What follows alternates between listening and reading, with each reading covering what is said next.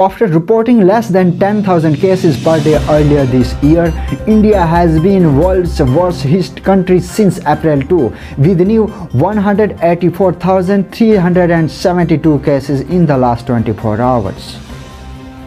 Ambulances with COVID patients queue up at Civil Hospital in Gujarat. And amid farmer protest in India, farmer leader Rakesh Tikait on Ambedkar birth anniversary alleged save country from company Raj.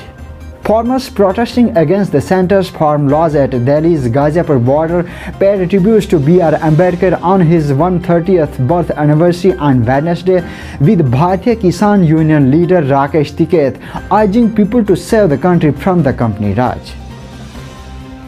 Speaking on the occasion, Mr. Tikait alleged that instead of caring for the Indian constitution, the union government is worried about companies. In a statement issued by the Bharatiya Kisan Union, he said that the government is not headed by the BJP, it is being run by the companies. He urged people to save the country from the company Raj, giving the slogan of Save Constitution, Save Farmers.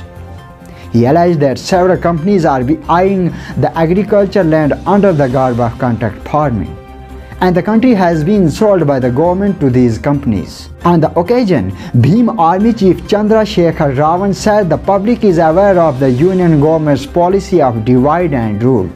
He said all castes and reliance are united and would reply the government for its dictatorship and exploitation.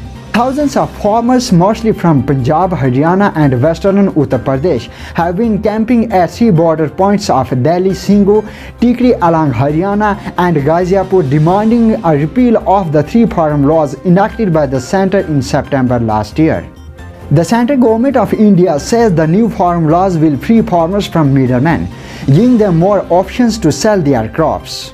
The protesting farmers, however, say the laws will weaken the minimum support price system and leave them at the mercy of big corporates.